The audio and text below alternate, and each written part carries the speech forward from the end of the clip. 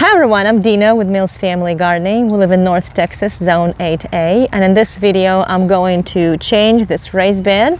Right now you can see there are strawberries growing in it, but this is not a good spot for strawberries because this raised bed does not get any morning sun, and it starts getting sun at about 12:30 p.m. and then the sun goes away at about 5 p.m. So they do not get enough sun to set fruit. And in the last 2 years, we have not been harvesting any strawberries from them for that reason. So I'm going to dig them up and put them in the box with water. And then I'm going to refill this raised bed with some llama manure and also potting soil. And I'm going to try to grow watermelons in this area, and we'll see how they do. So I already set up drip irrigation here. So I'm going to be careful not to break it or damage it. And then with the spade, I'm going to try to dig as deep as possible to get as much root of the strawberry plant.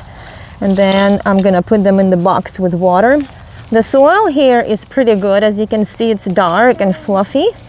So I think our watermelons should do pretty well here since they require some rich and fluffy soil. We also have some earthworms in here, which is a good sign.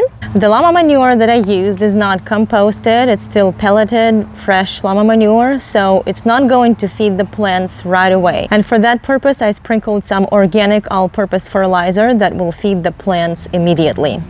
And I'm going to try to grow for the first time this year Wilson Sweet watermelon that I got on Southern Exposure Seed Exchange website. Watermelons tend to sprawl and take up a lot of space, so my plan for them is to direct them into this mulched area right here where nothing really grows except for those gladioluses.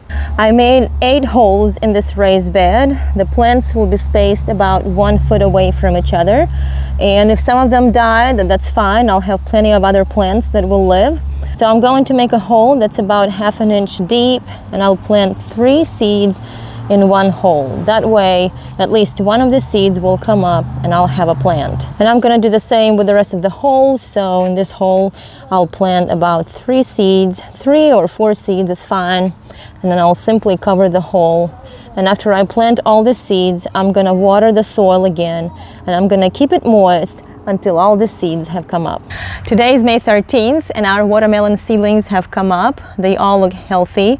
I have been watering them while they were sprouting, which helped them sprout well. And I also set up this drip irrigation, and we also fertilize our watermelon seedlings and our whole garden through our irrigation system. So we'll experiment and see how they do in this raised bed. If they don't do well, then next year I'll have to find a different spot to grow watermelons. I have spotted some cucumber beetles in our garden. Cucumber beetles love to chew on watermelons also, and they love to lay their eggs, and then their larva feeds on the roots of watermelons and other melons.